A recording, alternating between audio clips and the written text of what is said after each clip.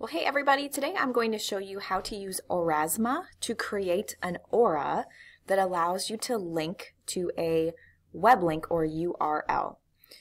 The two things you need to know before we get started are the terms trigger image and the term overlay. So trigger image is either a picture, a poster, a book cover, some sort of image, a static image that you either put on a table, put on the wall that allows you to hover over top of it with the Aurasma app and reveal what's called the overlay. And the overlay is kind of that magical thing that's hidden behind the scenes that only comes to life with the Aurasma app. So that overlay can be a video, it can be a picture, and in our case today it can be a web link. So this is a kind of a funky way to actually display a web link. There's a little trick to this that you'll learn today. So we're going to start by going to studio.aurasma.com. Now I already have an account, so I'm going to log into Aurasma Studio and use the information that I've already put into the computer. And once it loads, I'm going to choose the option over here on the right-hand side to create a new aura. I'm going to click to upload my trigger image. Remember, that's my picture, poster, book cover, etc. I'm not even going to worry about the naming features. I'm going to simply click where it says Browse, and I'm going to choose the cover of my ebook that I want. I'm going to click Save, and this is going to be something I will later print and either put on a desk or post on the wall for students with the Aurasma app to interact with. So now that my ebook cover has processed, it's complete as my trigger image, I'm going to click Next up here in the right-hand corner.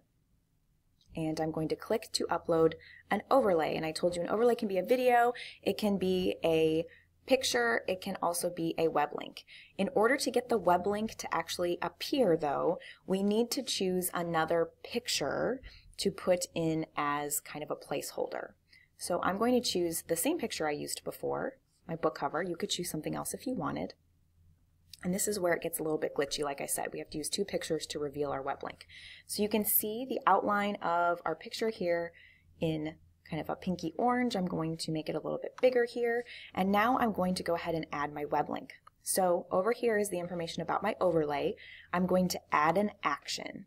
So this gives me choices. Do I want to add the action when the overlay is tapped, or do I want to choose something else? I'm actually going to choose a time delay so people don't have to remember that they have to tap the overlay. So after 1 second, I'm going to load a URL.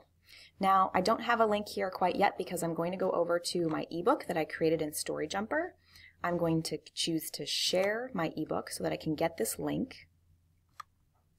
So there's my link. I'm going to copy it, go back to Aurasma Studio, and paste it.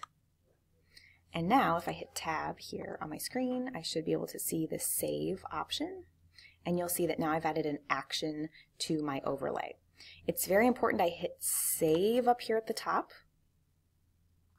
and then I hit next, and you'll see here that it's already been shared, and that's great. Anyone that follows my channel on Aurasma should be able to see this once it's complete.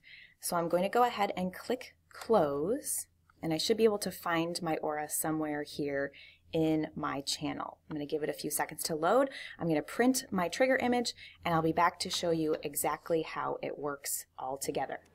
Okay, so I have the Aurasma app downloaded to my device. I'm going to go ahead and open it, and then I'm going to hover it over top of my aura, and you'll notice after that 1 second delay, it actually launches my book, and I now have access to it.